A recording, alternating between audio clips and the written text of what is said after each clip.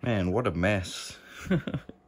So that's how much we have pretty much done so far over the past couple days. Now, the darlingi, like I mentioned in yesterday's video, we're going to be rehousing in here. And I made a well, surprisingly, I actually made a perfect round burrow.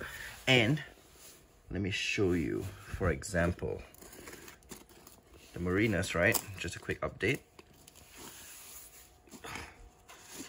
They've pretty much started using their pre-made burrows. Look at that. That is awesome.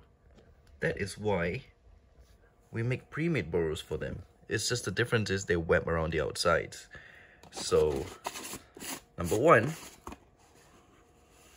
you can put the burrow wherever you like in the enclosure.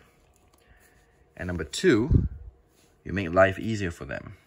And number three, sometimes tarantulas, when they dig a burrow, they're not happy, they'll go walk around to the other side and dig another one. When you dig one burrow, most likely they're just gonna go in and stay there from what I have seen. Could be wrong, but that's what happens from my experience.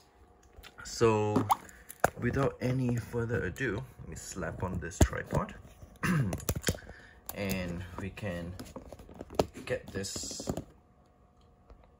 tarantula in. So here's what we're dealing with today. This right here. That's what we're dealing with.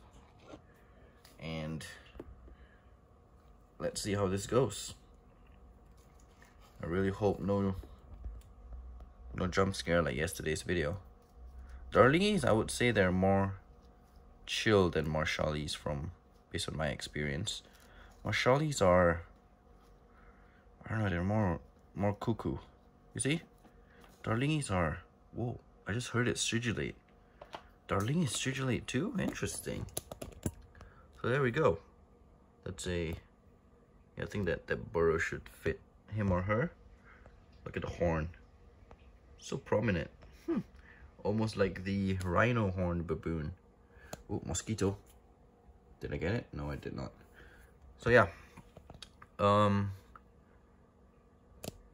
Let's wait for it to, well, not wait now, but we will allow it to get used to its new enclosure. That's a big upgrade in depth of substrate, so let's see what it does.